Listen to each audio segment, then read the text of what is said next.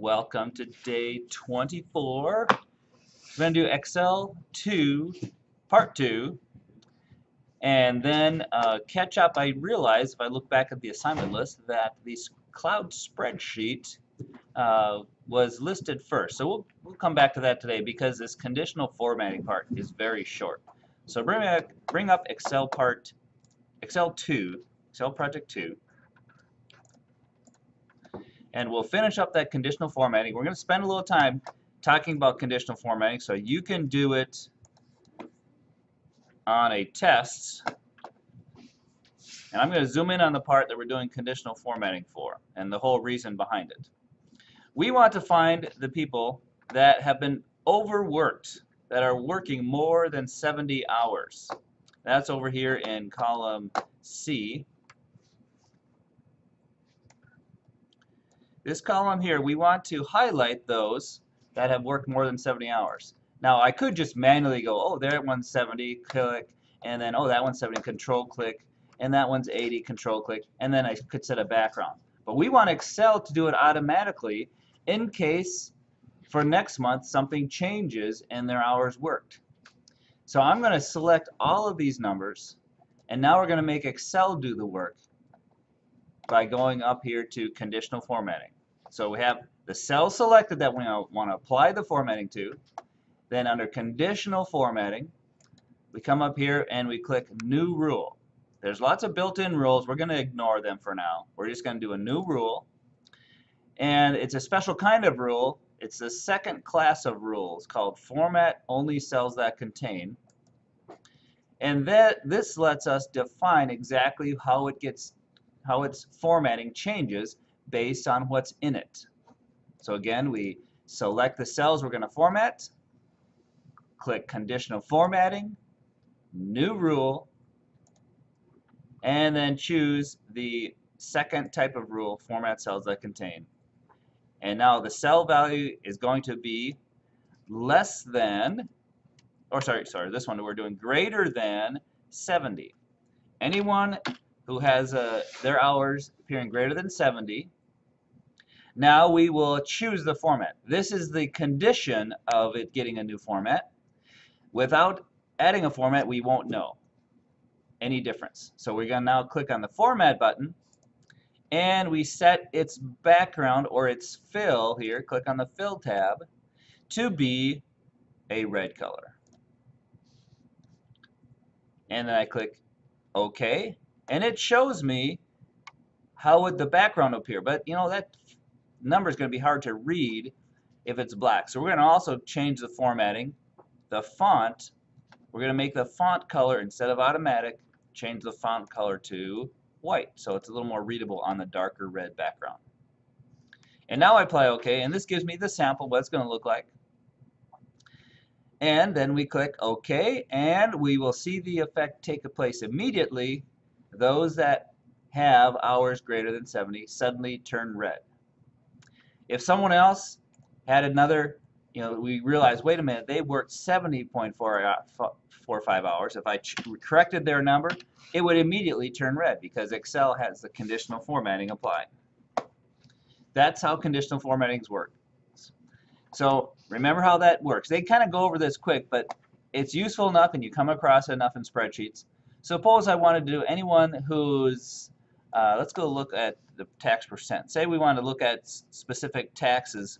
Suppose anyone whose tax percent was greater than, how about greater than 24? Just for fun here. I would select those, apply conditional formatting, apply a new rule to them, and choose the format cells that contain, and say if I want it to be greater than 24, then just for fun, make the background fill of a light green. And once I apply it, I would see, oh, look what happened. If I go back to my rule, if I go manage rules, now that I have another rule, a rule there already, I forgot 24% is represented by, let's go ahead and edit that rule, is 0.24. Now I see everyone is over 24%. So remember, we're comparing it to the mathematical number. and 24% is actually mathematically 0.24. And I'm going to Control Z that because that's not something I really want to have. That was just for practice of the conditional formatting. This is the only conditional formatting we need in our document. And Excel 2 now is just about done. The only thing we do now is, remember the previous one we had a blank row in between the two sections? Well, in this one, instead of a blank row, we're just going to make this row taller. Actually, row 14, we're going to make it taller so there's more white space between it and the table. And remember how we just adjust our rows? I just grab the edge of a row and pull it down. If I want to give it a specific height, I can right-click and click on row height. Right-click row height, and I could specify in, I believe it's points. Say I want to have 50 points. I can specify the exact height. If I adjust it, I see two numbers showing up. I see points and pixels. But I can always right-click to specify a specific height. Same thing with columns. I can always right-click, specify specific column width. And let's see what else we have here. We've got our formatting of cells. We've got our titles. I don't think they have us do any graphs here. Let's check on the book here. There's our book showing up. Let's see in the book whether they have us do anything more here. Formatting. They give you some nice pictures walking through the formatting. They adjust some column widths, making sure, I guess in dependence, looks like they're centering dependence and adjusting these column widths so they look more like this. Let's go ahead and make ours look like that. Dependence, we want to center the dependence. I'm going to go click on the column and center it. I'm going to adjust the column width so I can read dependence. Double clicking fits it just fine for me. If I click here, double click, it fits that a little nicer for me. And if I want these centered, I can center those as well. Oh, they are centered. Why aren't they centering? Oh, it's because it's a function. All right, and I think at this point, oh, hourly pay rate, I want to bring that down. There we go. And I'm going to Control S, save it. Go back and check to see if I've missed anything here. I think the rest of the time they spend adjusting rows and talking about printing. Oh, I forgot this. We can do spelling now. It doesn't do spell checking as you type. You have to tell it to go do a spell check if you have any issues with it. And that's in the Review tab. So in the Review tab, I can say, oh, let's go ahead and check spelling up there in the Review tab. And it'll check from the beginning, and of course proper names it doesn't like, so I'm going to have it either ignore or learn it by adding it to the dictionary. I'm going to ignore all the reference to hypermass. Another proper name, I'm going to ignore all that. It's happy with everything except proper names, which I'm going to leave. So spell checking, not automatic. You have to tell it, go ahead and do a spell checking. Good idea to do this on any professional document so you don't look like a fool when you're presenting and they see some goofy spelling. And they'll lose respect for you. They'll lose respect for your numbers because you spelled something wrong. That's just the way people are. I think now that this Excel 2 project is pretty much done. One thing to know in Excel projects, you can tell Excel if you only want to print specific part of the worksheet, like someone just wants to see a part of it, or you want to print out the numbers but not show the names, I can select certain cells, and I can then, when I do a print, I can tell it whether or not I'm going to print the selected region or print the whole thing. I can choose my settings to print selection, and then it will print just the part that I have selected. So a nice feature, if I just want to print out part of my table, maybe to highlight a specific numbers or highlight a specific column without identifying the people, just say, hey, we got a problem here with these numbers. I can Control P in the print tell it selection. Okay.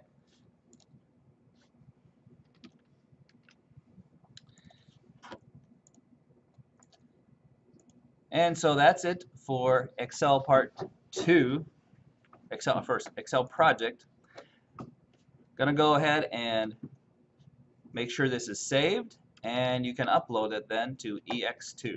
Any questions about any of that? Remember, the only thing we did today was the formatting of cells. We're going to practice that a little bit more because that is a little bit less obvious. Okay, and then we'll jump to the cloud project. So saving that and then closing it. And let's check what the cloud project is about. I'm going to bring that up. Nothing too fancy. Here's our cloud spreadsheet project. Going back to your Google Apps account, and we're going to create a worksheet that it's going to look like a checkbook balance sheet. A little more practical, simpler formulas, but a little practice in the cloud, and I think how many have used cloud spreadsheets? They're very easy, very much like Excel. The menu across the top different, but the basic concept's the same. So I'm going to bring up my Google Doc email, Drive, then I do New, Google Sheet, and then from there you'll see a very much like Excel-like document. Now we're going to create a checkbook balance sheet. So new, after you have to log into your Gmail account, and then go to your Google Drive, and then in your Google Drive we're going to do a new Google Sheet. You can be in your Emmaus email account, or if you have a regular Gmail account. And I think in the assignment I'm wanting you to share it with me. Yes, share this document, giving everyone with the link access to it. So we'll learn how to share it once we create it. So back in my Drive, you go to your Google Drive. After going into your Gmail, in mine, up on the menu, there's a little array of boxes that get this to our Drive. It's a little triangle. That'll take you to your Drive. And then when you're in your Drive, you do New, Google Sheet. First thing we'll do here before we proceed, we'll give a good name to our sheet. Let's call it your last name, cs101 checkbook. Anytime you want to name your Google Doc, just click on the title and you can adjust its name. You can always go File, Rename, but it takes you up to edit that. So you can always just click on the name itself. All right, now in our worksheet ourselves, we're going to go ahead and put our name here as well. So I'm going to put my name, Arthur Manning's checkbook.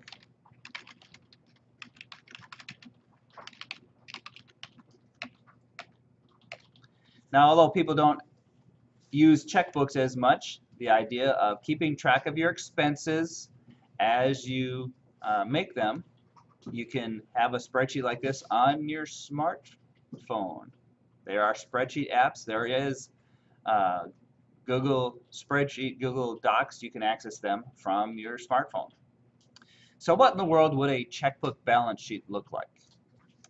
Well, we want to keep track of the different things we've bought, and if we're using checks, keep track of the check number. So your typical checkbook balance sheet has one column with our check number.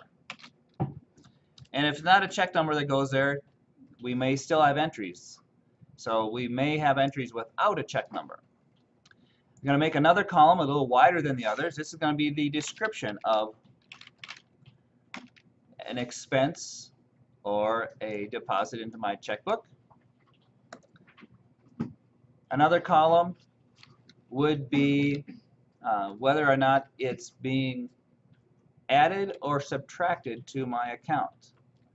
So it's going to be either a credit or a debit.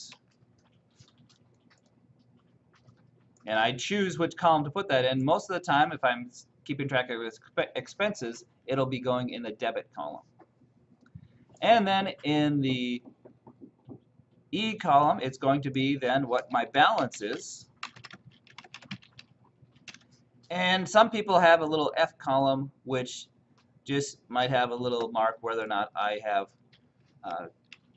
processed it in my checkbook. And I'll call this, how about I'll just put an X there, whether or not I've actually processed it in my checkbook. Now the first thing I'm going to do is, before spending money, I have to make the initial deposit into my account. So let's go ahead and opening my account. And I gave my account a credit of, how about $10,000? Big gift from home, starting my college days. And my balance is going to be equal to what I got for that first amount. So I'll call that equal to what was there over in column C1.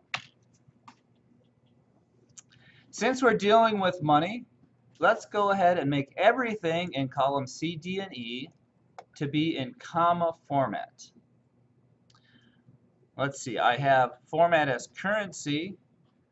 Let's look for more formats, and let's put it in financial format. I don't want currency because I get tired of seeing the dollar sign all the time. Let's put it in financial format. That's hiding there under the more formats. So not exactly like Excel, but in the similar area. Shouldn't take me too long to figure that out. This little menu. Notice the menu bar is a little shorter. Out there in the cloud spreadsheet, underneath the more button, I have lots more similar, again, to the Office. And most of the symbols you should recognize. They haven't copyrighted these symbols. I wouldn't be surprised if the lawyers fought over those. Okay, so let's give you a chance now to have an expense. Esther, what would you like to buy?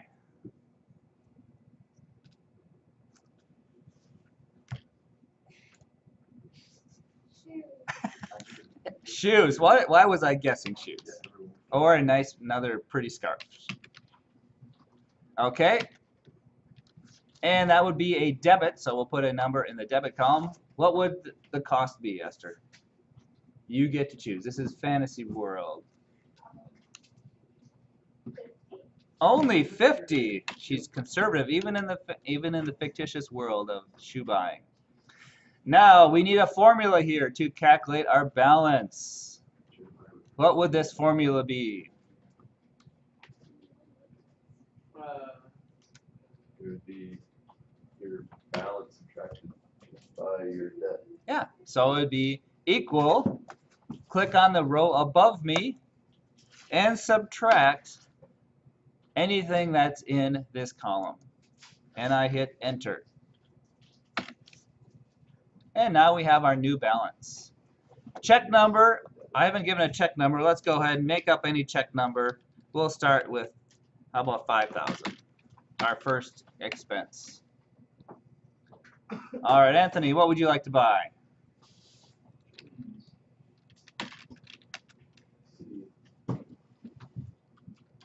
A new computer. A new computer, all right. So laptop. Now we don't have to put all the model and everything. We can say bought the laptop. And under the debit column, how much would that laptop be? 1,200. 1,200. So it's not a Mac. Macs are more expensive than that. Well, actually, you could get a decent Mac for 1,200. A very good PC for 1,200. And I am too lazy to type in the formula again, since we got the formula right for the previous month, we simply click on the previous month and pull down, and I get the formula copied. If I double click on the cell, I'll see that it is going to the cell above me, subtracting the cell to the left of me using relative addressing. All right, now we've come along and we've sold our old laptop.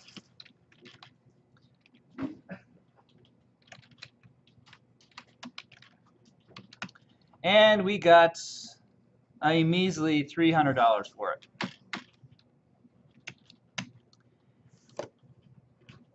What would our balance formula be, Paul? It would be balance plus your credit. Yes, so balance plus, and notice the balance is the one above me. I'm assuming my table is going one by one down. Now I'm getting tired of having to change my formula if it's a debit or a credit. I want a formula here that will automatically add a credit or subtract a debit. And let's see if Hannah can get this formula. What would that formula be? If I want to automatically, no matter, I don't know if my next thing is going to be expense or credit, but I want this formula to come out right regardless. How would I make this formula work so if I have a credit, it adds it. If I have a debit, it subtracts it.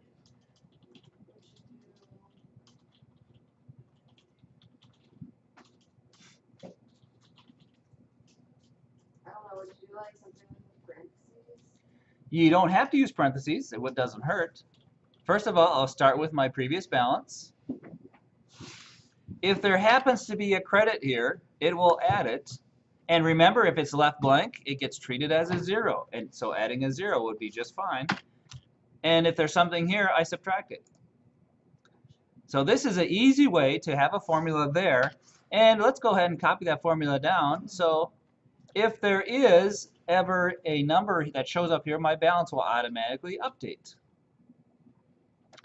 So now Katie can decide whether it's going to be a deposit or an expense. You get to choose now. And then you get to choose what it is. Expense, so that'll be check number 5002. And what is she going to buy? Books, the very studious student's going to buy some books. So in the debit column, how much are the books?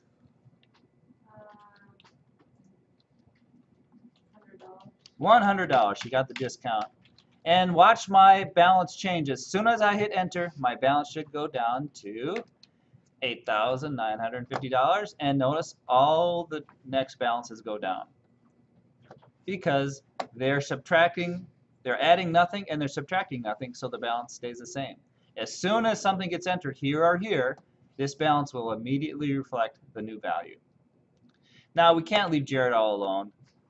But I've got to let you decide if you're going to buy or spend or deposit. Well, I could use a new phone. All right. iPhone. Yeah. iPhone 16. We'll think in the future here. And how much does it cost? You got the good deal? It was like, well, you'd be doing a monthly payment. Okay. And no necessary down payment. So if we do it that way, Yeah. A little less. Along with the phone services, let's go with like $88 Okay. a month. And that may be an online thing, so we'll have to decide if it's no check or we maybe put in the account number if it's an online thing, or a invoice number or something. So we could leave that blank. So there we have a basic credit card, a basic checking account balance sheet by doing from this cell on an automatic add a credit or subtract a debit and copy that formula down. I could copy that formula up as well, just so I wouldn't be confused when I look at my formulas later on. And the numbers don't change because, remember, blank is treated as mathematically 0. I don't copy it to this cell because that was a initial credit and there's no formula there. It's just make my balance be my initial credit. There you go. There is a checkbook working in the cloud. Let's see what else we can do in the cloud just to see how easy it is. And I'll turn off the extra menu there. Let's see if we can do, how about a title? If I wanted to make this title style, do I have a style? Underneath more, how about formats? I can choose my format style. I don't see, I can choose my font and my size. It doesn't have particular styles there. And let's see under more. I can do charts, functions, no styles like I have in Excel. So I can just decide to make my font larger if I want to make that a titled like thing. Let's do a little coloring. Let's do our maybe a shading of our table here. Let's see, where can we do that? Right here, we have a fill color, and I can apply some sort of fill to it. I can there's my merge and center if I ever wanted to merge and center a cell. How about, you know what, there's a column missing here. I should have had a date. Let's insert a column.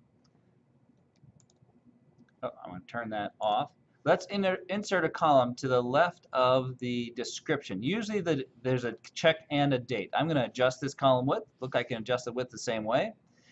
To insert a column, I click on the column to the right of where I want to put it, and I can right-click, insert one left. Oh, look at this. In Google Sheets, I can tell it whether I'm going to insert to the left or right. Where in Excel, insert, there's only one insert. It always inserts either to the left or above. And let's put in date. Do you remember the shortcut key in Excel for inserting today's date? Just type in, oh, I don't know. There is a shortcut key. Control semicolon, and it works also in Google Spreadsheets. Control semicolon is a nice way to insert today's date, and I can always go back and edit that, and it pops up a little calendar if I want to put in a specific date.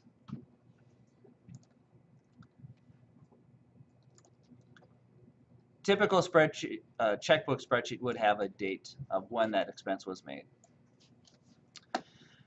Okay, so I have a checkbook, and it's decent format. I don't think we need to play around with all of these. They're about the same as Excel.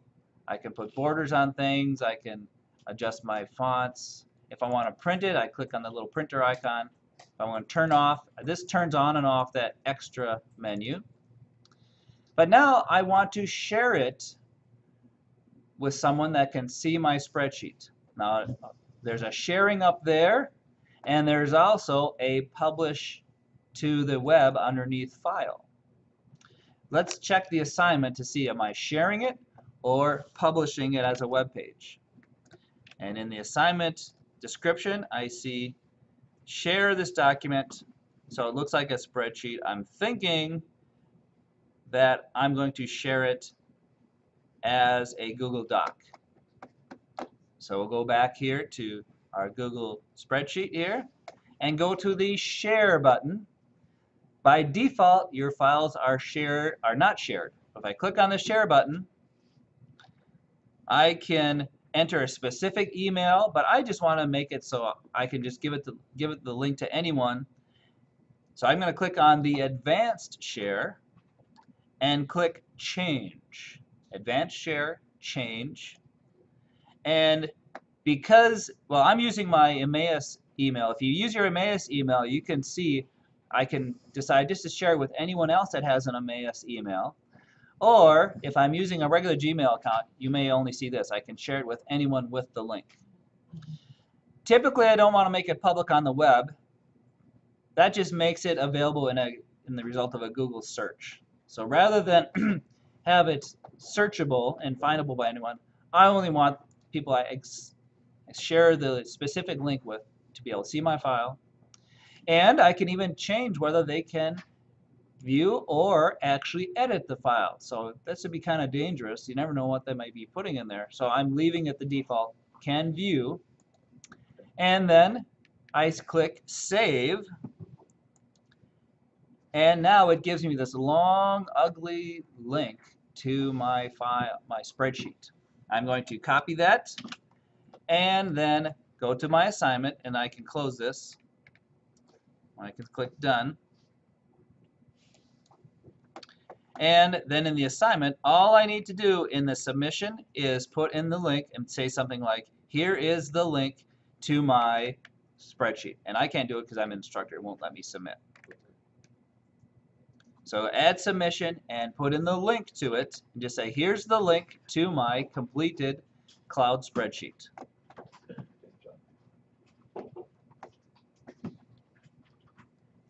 And then paste that long link.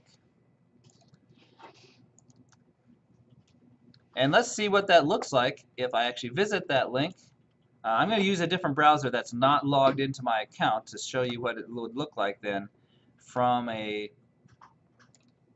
just getting the link without actually being logged in as the owner of it. When you're the owner of a file, the link will show you the editable spreadsheet. But if you're not the owner and you put in the link, waiting for my browser to, Chrome is just giving me a blank page right now. Come on, Chrome.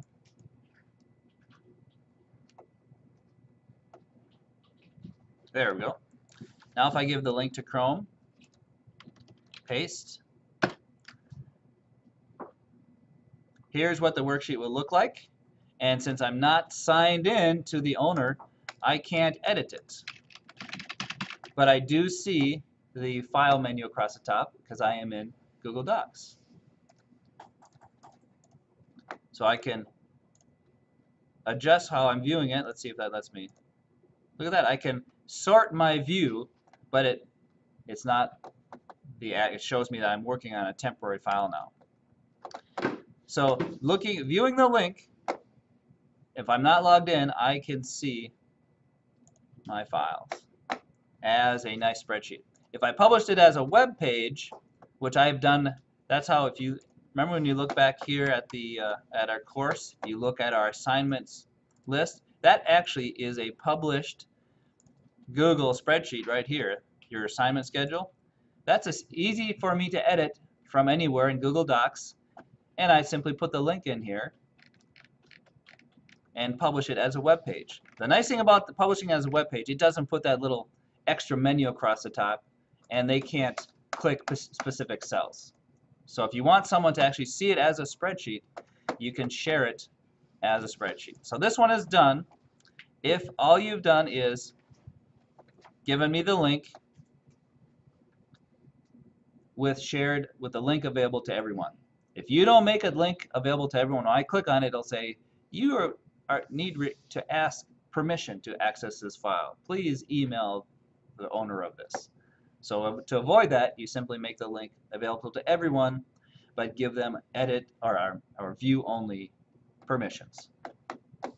And with that, you are done then with Excel 2 and the cloud project. And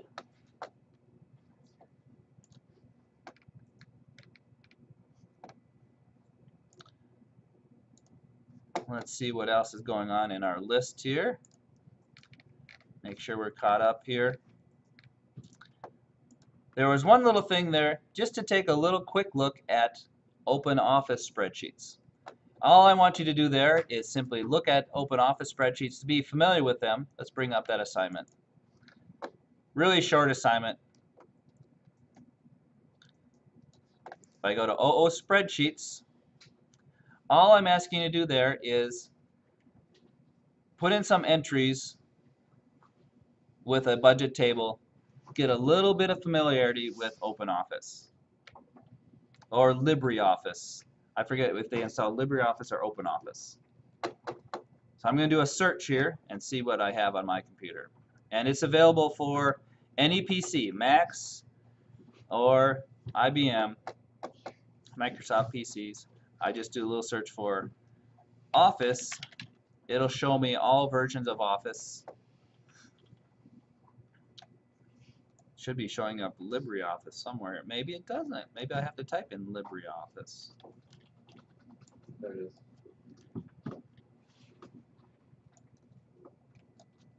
is. And it's called LibreOffice Calc or OpenOffice Calc. I'm going to click on that.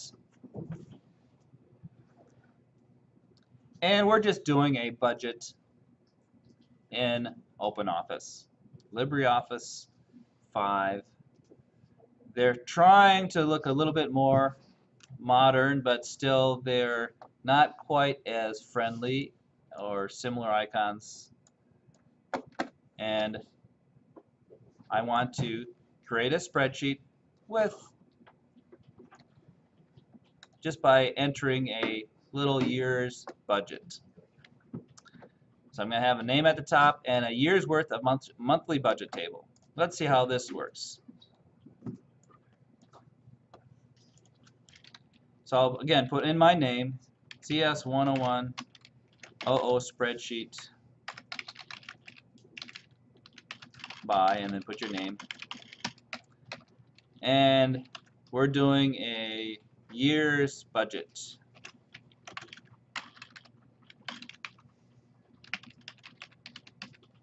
Let's see if I control and roll. Yes, I can zoom in. Give you. First thing I want to do is get the names of the months across column B all the way out. So let's see if January and fill handle over, see if it does what Excel does. Yes, it does. It does an automatic sequence of well-known names. And we have an income of 2345 and rent of 456. So let's put in, like we did in the other one, let's have an income section. And we have we don't even have it itemized, do we? It's just a monthly income of 2345. All right. If that's the case, we'll just do that right on that line, 2345, an unitemized income line. And then we have mortgage. So it looks like we have itemized expenses. So let's make an expenses section. And I'll just start right there. And we itemize our expenses. Mortgage, 456. A energy of $100 a month.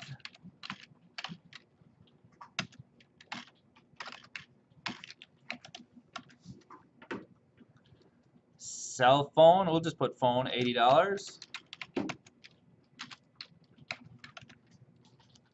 Auto expenses, 30.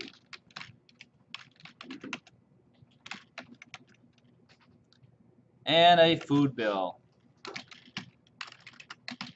I think last time the food bill, did we estimate about $100 or $300? Think about 30 days of food. What's your average expense per day? If you're living off ramen noodles, that could be pretty low. What do you want to do for food? 500. 500. All right, we're eating well. We got that job. 2345. Might as well eat well. Okay, what else do we have? Tithing.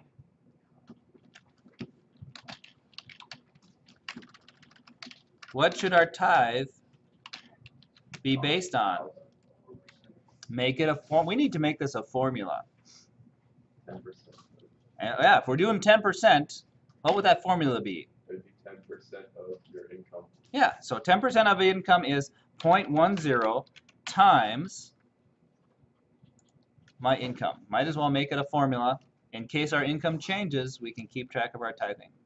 If we want to be super spiritual, we can make that 11%. Oh, okay. And enter gives our tithing. Any other expenses? I'm going to pile that in miscellaneous. And let's just say, let's just have a padding of maybe $200 a month. Since we're making $2 grand, let's go ahead and add a miscellaneous about 10%.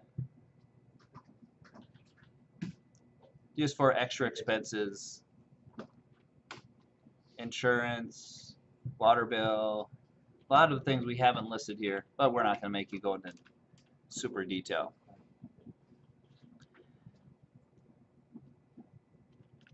Oh, and we want a beginning balance. So I better insert a row above income. Let's start with a beginning balance at the top. So I'm going to right click, insert row above, and let's call that our balance. And our beginning balance, let's say, how about 5,000? Now, since we have itemized our expenses, let's make that title for that section bold. By clicking on it, can do Control B. And we're going to indent these in a little bit, and I think I can do that. Where's the indent? You usually have an indent. Oh, there it is. It's like the two There we bars. go. Increase indent. Now let's make a total of expenses. Oh, and let's indent that since that's part of expenses. And let's put that in bold.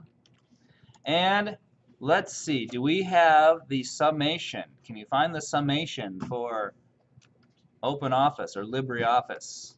I'm seeing it right I see it here. right. It's like, yeah. Or yeah, maybe not. So I could do equal sum, or I could just let it do the automatic. And just like Excel, it finds numbers nearby that look like they should be added together. And I hit enter, and I get a total of my expenses. Now I'm going to do ending balance of the month.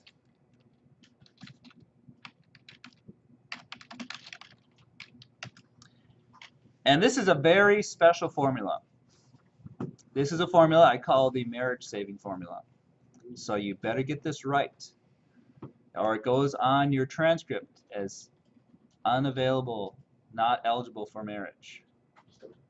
Goes on your status. We automatically insert in your Facebook status. All right. So you better get this formula right. Who is willing to give it a shot? Are you worthy? Can you do the marriage saving formula? You need to know what your ending balance is. It is your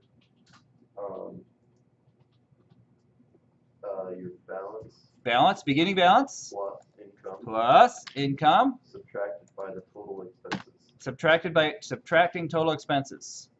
Is that correct, class? Is Paul worthy? Probably not. What do you think? I think Are you worthy? Can you determine whether this is the correct formula? Yes, it is the correct formula. The beginning balance plus income minus expenses is the marriage saving formula. The ending balance for the month. All right, one more thing to do now. We want to carry over our January's ending balance to the beginning of February. So what simple formula do I put here for the beginning of February? your ending balance.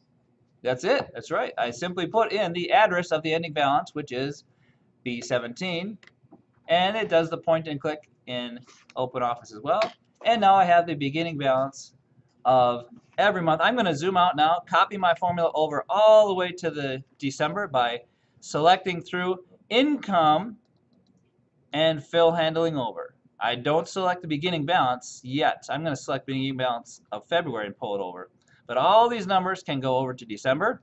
But don't panic if the numbers don't look right, because I still have to fill handle over the beginning balance, which is the ending balance of the previous month. And now my totals come out, and I can zoom over to the end of December and see by the end of the year, boy, I'm going to have some more balance. I'm going to be $3,000 more. No, double. I started with $5,000, so I've got a pretty good increase of about $1,000 every month. It's adding like $1 every time, or it's adding 1. Oh yeah, look at that. So the fill handle over for OpenOffice isn't quite the same. Let's see is there a way I can fix that from actually incrementing each time. That's kind of irritating. Let's try this. Let's do a copy this time instead of a fill handle. I'm going to grab that column and copy it, and now I'm going to go over to all these columns, and let's do a paste, Control V.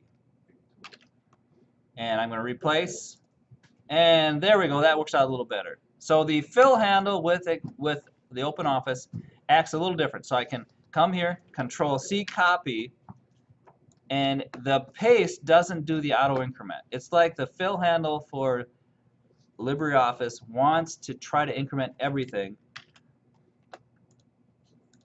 but a copy does not increment. Glad you noticed that. Good eye. And now I have my ending balance. We will stop there because we are out of time. Go ahead and save this as your last name, OO spreadsheet, in your cs101 folder. Upload it. Yeah, and then you can upload it. Just a little bit of exposure to the Open Office version of Excel. It behaves slightly different. I'm thinking of spending more time in the cloud and less time in Open Office in future classes, just because it seems like, although Open Office is great, even people I talk to out there, they're more often using their Google spreadsheets than their Microsoft Office. So I want you to be, in future classes, we're going to be doing more with cloud spreadsheets and maybe even other cloud spreadsheets than Google Docs. If we find something there that's popular. Have a question for you. Have you used any other internet-based spreadsheet than a Google spreadsheet? There's likely, I know Microsoft is trying to get into the cloud and want you to use their spreadsheet in the cloud. But Google Docs, I'm finding, is most people are pretty happy with that. And as competition comes out, maybe we'll find something else that is even better. It looks even more competition for Microsoft Office. All right, have a wonderful day. We'll stop there and end our recording.